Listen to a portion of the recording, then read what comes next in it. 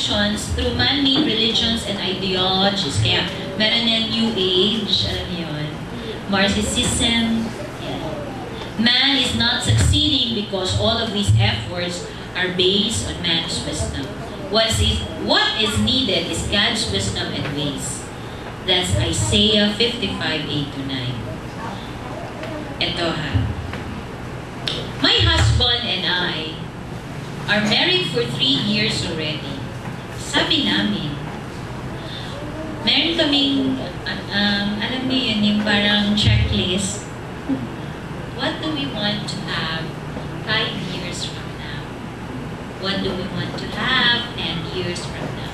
Then we pray for that. So meron kaming 5-year track. Pagtingin namin sa 5-year track, nakalagay doon, to have a house of our own. Check. Hindi na nando si check. Check. To be promoted in our respective jobs. Check. To have ample savings for our health insurances. Check. To have a baby. Wala pa na check. So, malapit na yung 5 years. Nagpapanik na kami. Sabi ko, papatay na talaga, Lord. So, we had ourselves check and etc. Wala lang talaga daw. Stress. Then, I cried one time. One Mother's Day, I cried. Kasi it seems that all of the members of my faculty are mothers and who receive cards. Ako wala. Naiiyak ako. Sabi ko, God, bakit? I served you and everything. Ayan, nagkwenta na. So, I read the Bible and this was the phrase I read. For my plans are not your plans, nor are my ways your ways, declares the Lord. But as the heavens are high above the earth, so are my ways high above your ways, and my plans above your plans. Then it hit me so hard. Sabi ko ba? Plano ko ng plano. Hindi ko naman inisip si God kung is this His plan for me. Right? Minsan ganun tayo. May mga projections. Ganun ako eh. Organizer. So, meron ako yan, yellow card, blue card, ano yung mga post-it? Naka-color coding yan. Trabaho dito, trabaho dyan, trabaho dyan, trabaho dyan. Tapos, hindi ako natutulog nang hindi naka-shade lahat.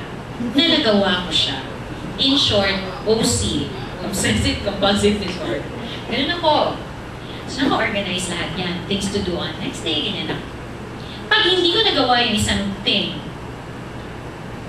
hindi ko tutulugan yan. Stress, alas 4 na ng umaga, pag may gagawin ako. Ganun ako ka-fixated to completing. Gusto ko naka-color code. Minsan, pag hindi na talaga kaya, ino-orange ko yan. Kasi yellow is tapos na. Ayan, no? May coding pa. Yellow tapos na. Green pending. Meaning it can wait. So sabi ko, patay. Ang dami ko pang orange. Isa sa orange ko yun. And then later I realized that hit me. Sabi ko, oo nga no, plan ako ng plan. Meron naman mas nagpa-plan. Useless din if I keep on planning. It's good to plan.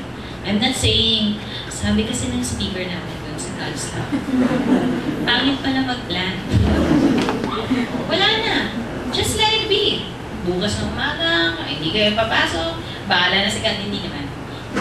What I mean is, it's not good to fix yourself to your plan. Pag hindi siya nangyari, sira lahat ng diskarte mo because you don't know. There is a wisdom behind everything that happened to us. And look through that wisdom. Baka may plano si God. So sabi ko na lang sa husband ko, Han, baka meron lang talagang plano si God, baka kaya wala pa.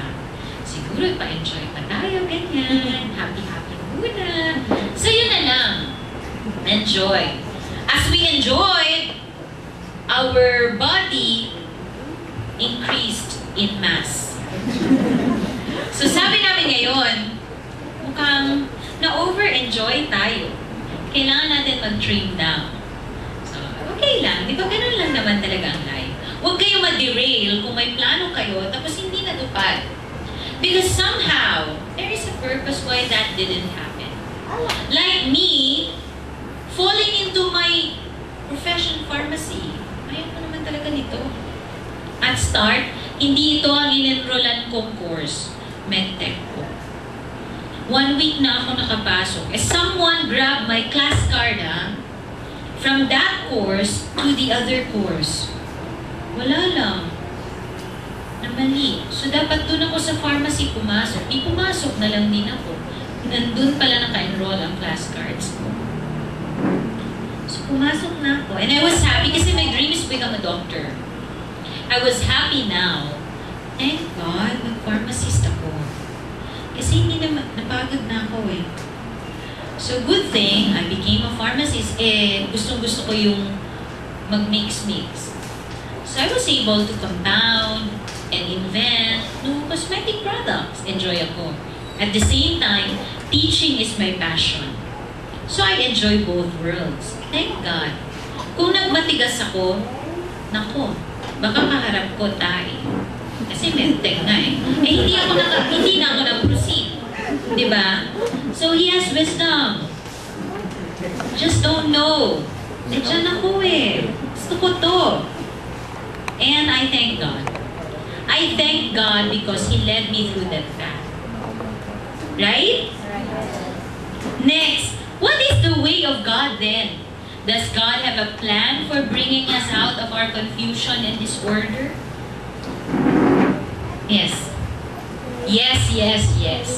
Kasi, nakwento ko na lang, ganito kasi yun eh. When I graduated high school, sabi ko sa sarili ko, I wanted to become a physician. Di ba idealistic tayo masyado lahat? I wanted to be like this and help my family and etc. etc. etc. Then, yun na nga, na-enroll ako sa different course. Pharmacy. Pharmacy, di ba tindera yan sa butika? Ganun yan, di ba? So, ganun ang notion. Tindera sa butika. So, patay. Pag tinanong ako anong course ko, kakahiya. Pharmacy. Pharmacist. Ano ka? Someday, pharmacist. Magulang lang na sa sales lady. No? That's the word. So yun na. Nagkita na nga kami sa reunion. May! Ganun na sila. Sigaw, ganun naman yan, di ba?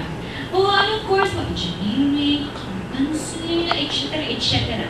Ang dami. Magaganda naman. Baka may mga ano dito, baka. Magaganda yung course nila. Tapos tinanong ako, ikaw, how about you? What's your course? Sabi, I took pharmacy. What?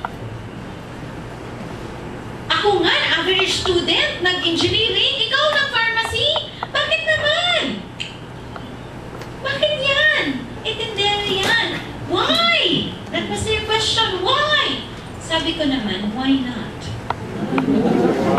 Pride. Pero wala ko nasagot after. Why not lang? Why not? First year pa. Hindi ko pa alam. Why not? Who knows? Ganun pa ako, no? Second year. Alam ko na anong mga field namin. Na hindi pala kami basta-bastahin. Yung mga nakikita nila